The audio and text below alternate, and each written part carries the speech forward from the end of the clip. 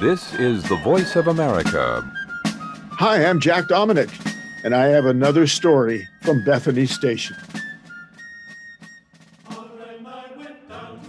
When visitors come to the museum, they often ask why this location was chosen for the VOA transmitters.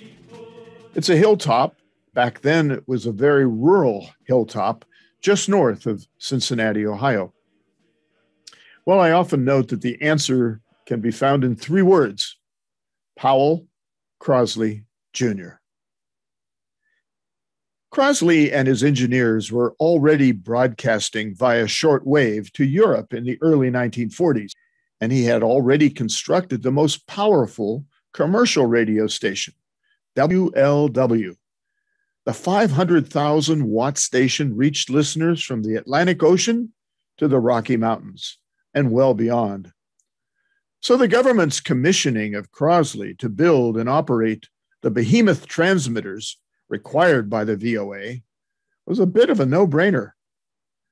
When you come to the museum, you'll notice that we have an extensive display of Crosley products and innovations. His products and patents cover the gamut, from the mundane to the quirky. There was the Shelvador, the first refrigerator with shelves in the door, and the Exervac. This was a contraption that was marketed to remedy baldness. One of these products sold thousands. One did not. I'll let you figure out which one was the success. His interest in radio was not his first love. That was, of course, the design and manufacturing of automobiles. This fascination proved to be a source of frustration for most of his life, as his cars, while innovative, never garnered mass appeal.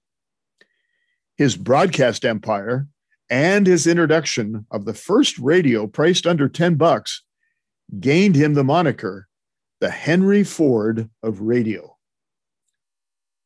From building airplanes and owning airlines to manufacturing the top-secret proximity fuse, the latter a major contribution to ending World War II, the exhibits at the museum chronicle Crosley's keen mind, marketing savvy, and his ever-present curiosity.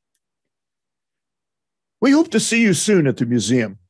If you have a question or a suggestion on a future video, you can send that to me via our website, voamuseum.org.